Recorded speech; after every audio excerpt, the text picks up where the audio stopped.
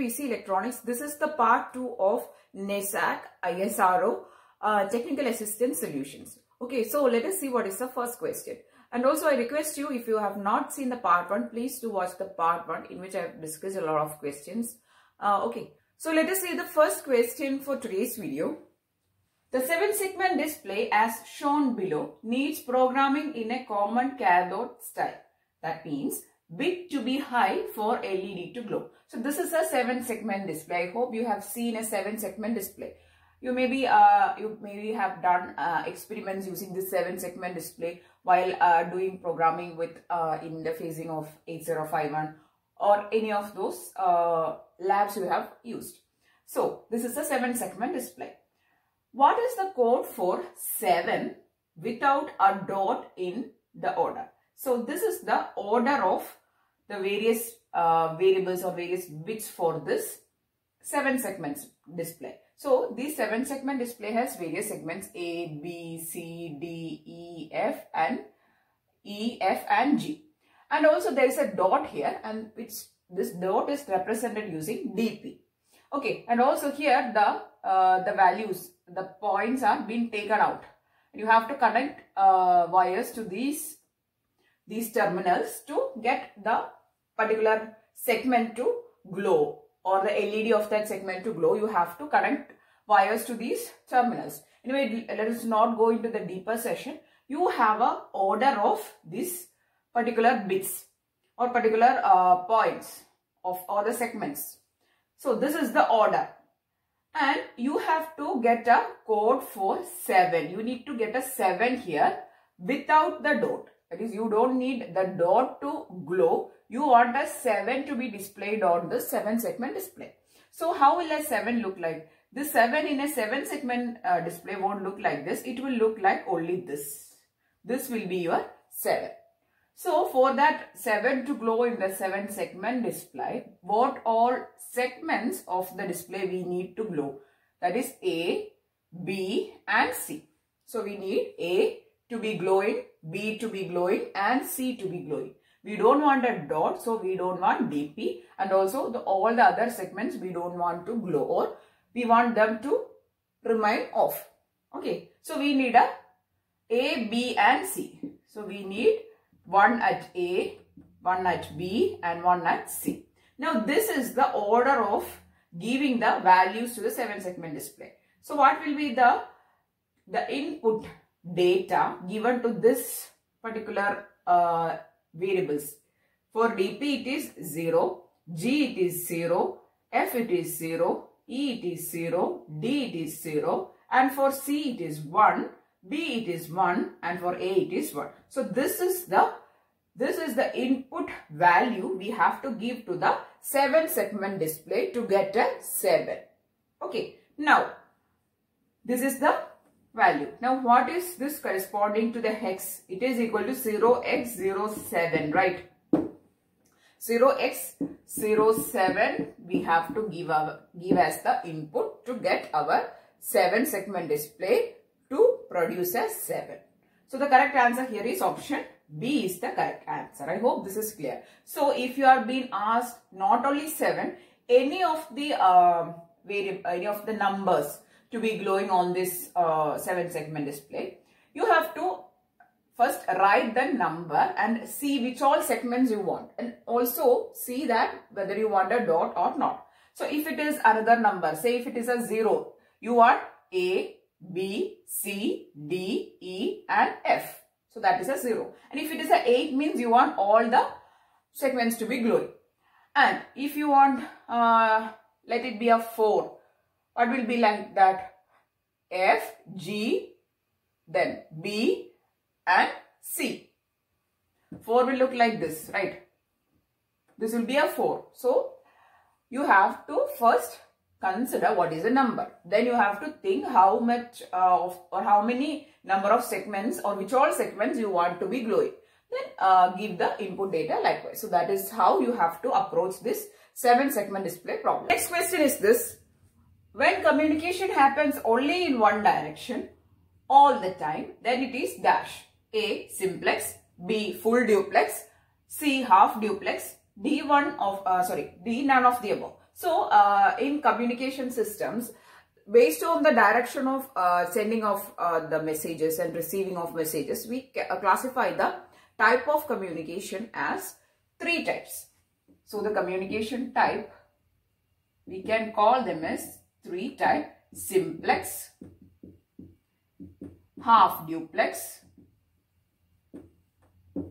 then full duplex.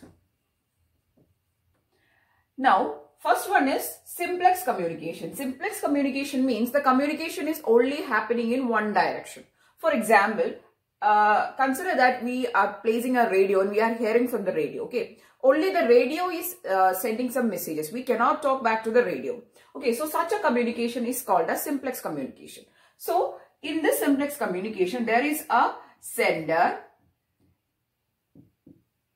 then there is a receiver. So in simplex mode of communication, there is a sender and there is a receiver. And this sender is sending data to the receiver and the receiver is only receiving the data. Such a communication is called a simplex mode of communication. Now, if the sender is sending the data and the receiver is also sending back some data to the sender, then the communication mode is called half duplex communication. But here, both the transfer cannot happen simultaneously. That is, the sender is sending the data to the receiver side once, and then the receiver is sending back some data to the receiver. The receiver is sending back some data to the sender. But both of this transfer cannot happen at the same time is called a half duplex communication. So this communication will happen once and then this one. Okay. So both this transfer, two-way transfer, cannot happen simultaneously or at same time. Such a communication is called half duplex. And if both these transfer or both this communication is happening at the same time, means it is called full duplex communication. That is, the sender can send the data to a receiver and the receiver can send back some data to the sender at the same time. If both the communication links can be active at the same time, then it is called a full duplex communication. So these are the 3 types of or 3 modes of communication. So here what is being asked, when communication happens only in one direction all the time, that means only in one direction, that is the sender is sending the data to the receiver only, then it is called a simplex mode of communication, and the correct answer is option A. Next question. If the SOP form of a lookup table is given as sigma ABC, that is 1367, the expression is dash. So in order to solve this, we will draw a simple K-map. That is a 3-variable K-map. Here the value of A is 0, 1. B and C values are 0, 0, 0, 1, 1, 1 and 1, 0. The ones are present. Since it is a sigma, we are going for SOP expression. It is also being given that it is SOP. So we are going to mark 1 in these given positions. Okay, so we have done a video on, that is, we have done 2 videos on K-map simplification. If you have doubt with K-map, please do watch that video. 1, 3, 6, 7. So it is at 1, 3, 6 and 7. So how can you mark this? 4, 5, 6, 7. Okay, so you can mark this. You can pair these 2 ones and these 2 ones. Now what is the expression for this first pair? It is A bar then C. For the next 2 pair it is plus A B. So the expression is this, A bar C plus AB is your expression. Okay, so the correct option is A is the correct option, A bar C plus AB. Okay, so if you have such expression to be solved, you have to go for K-map simplification. Here the correct answer is option A is your correct answer. Question is this. A down converter mixer, what is its function? A, converts IF to IF, that is intermediate frequency to intermediate frequency. B, converts RF to IF. C, converts IF to RF. D, converts RF to RF. So, we know that in order to actually send a signal, we have to convert the signal from a lower frequency to a higher frequency, right? And then while receiving the signal, we convert the higher frequency signal to lower frequency, and these are achieved with the help of up converters and down converters, right? So what is the function of a down converter? Down converter is used in the receiver path. Okay. So in the receiver path, we will be receiving a radio frequency RF signal. We have to convert it back to the intermediate frequency and then we have to convert back to the original frequency. Likewise, the process is happening. So what is the function of a down converter? Down converter is actually converting RF, that is a radio frequency, to intermediate frequency, which is a lower value as compared to the RF value. That is, we are actually reducing the frequency from RF to IF. So that is a function of a down converter. So the correct option here is converts RF to IF. Now if the question was what is the function of a up converter, means it converts intermediate frequency IF to a higher frequency RF. So the answer is converts IF to RF for a up converter. So here the question answer is option B is your correct answer. Next question. A signal with a bandwidth of 40 kHz is to be digitized. Of the following, which sampling rate is chosen? So while digitizing a signal, we have to first sample the signal, then we have to quantize the signal, right? So for sampling, we have to choose a sampling rate following the Nyquist criteria. So I have seen a lot of questions of this manner. Please do get familiarized with the Nyquist criteria. We know that the Nyquist criteria, according to Nyquist criteria, Fs or sampling rate should be greater than or equal to 2 times the bandwidth or 2 times the maximum frequency. Here, the bandwidth is 40 kHz, so it should be equal to 2 into 40, that is equal to Fs should be greater than or equal to 80 kHz is the frequency or the sampling rate we are choosing. Okay, so here from the option, A is 50 kHz, no. B is 100 kHz, yes, it is possible. C is 40, no. D is 78. So we have to choose the sampling rate as per the Nyquist criteria in order to perfectly reconstruct the signal back to the original state. So while digitizing, we have to go for the Nyquist sampling. So here the correct answer is option B, which is 100 kHz. Only then we can perfectly reconstruct the signal. So here if the bandwidth is 40 kHz means sampling rate should be greater than or equal to 80 kHz. So it should be 100 kHz can be chosen. So the correct answer is option B is the correct answer. Next question. In the instruction MOV move AL, 34H, which is the opcode? Okay, so this is a instruction. Out of this instruction there is a opcode, and which is that? Here the instruction is MOV AL, 34H. So while a move instruction is being executed, we have a source and a destination. So we are actually going to move a particular data to a particular destination. Source to destination we are going to move. We are going to move here 34H, we are going to move, it is an immediate value, to AL we are moving. Okay, so here this is source and this is the destination. Now, which is the opcode? So this is the opcode. MOV is the opcode. Operation code or opcode is MOV. Move is the opcode here. Okay, so the correct answer is B. MOV is the opcode here. The next question that we are going to discuss is this.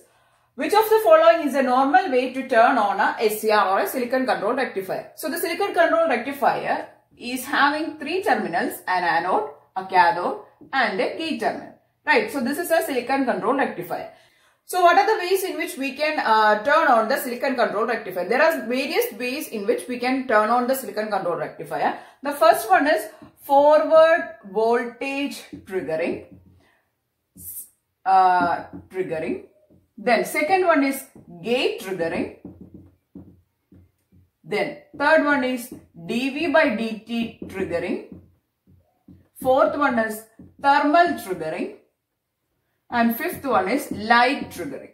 So these are the various ways in which actually we can turn on the SCR or silicon control rectifier.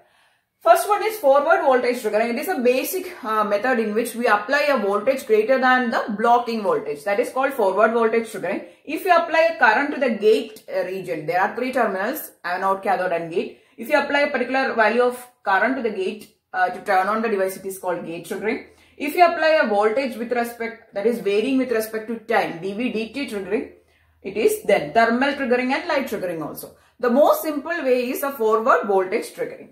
So here the options are injecting anode current. B. Increasing voltage beyond blocking voltage. C. Injecting cathode current. D. Injecting gate current. So the basic or the normal way is to increase the voltage beyond the blocking voltage. So the correct answer here is option B, which is called the forward voltage trigger. Okay, so the correct answer here is option B. And these are the various ways in which we can turn on the silicon control rectifier. So if you want to know that, these are the various ways. A. Forward voltage triggering, gate triggering, DVD triggering, thermal and light triggering. Okay, next question. In which layer of the TCP/IP protocol the IP address is handled? A. Process or application layer. B. Host to host transport layer. C. Internet layer. D. Network layer. TCP/IP protocol layer consists of 4 layers. First one is the application layer, then the transport layer, then the internet layer, then the last one is network access layer. So these are the various layers, network layer. So these are the various layers of a TCP/IP protocol. And in this 4 layers, there is a specific layer called internet layer, and this internet layer handles the IP address. Okay, so the correct answer here is option C. Internet layer handles the IP address. And these are the various layers of a TCP/IP. Application layer, transport layer, internet layer and network access layer. Okay, so these are the various layers of the TCP/IP protocol, and the IP address is handled by the internet layer, which is specifically for internet handling. So the internet layer handles the IP address or internet protocol address. IP address is being handled by the internet layer. So these are the questions which I have included in this video. I hope that this video was useful for your preparation. If you are preparing for ISRO Technical Assistant Examination, you should always watch these videos till all the parts, because this is something related to the examination you can expect, or the question types you can expect. Okay, so I hope that this video was useful for your preparation. If yes, please do give it a thumbs up, and also share this video with maximum of friends who's preparing for ISRO Technical Assistant Examination. And also, if you're preparing for AFCAT examination, you can watch these videos, because the AFCAT examination pattern or the questions are much simpler compared to these technical assistant examinations, because they are mostly concentrating on the theory questions only. Okay, so I hope that this video was useful for all of you guys. If yes, please do give it a thumbs up, and if you want more videos, please do subscribe to the channel. Thank you.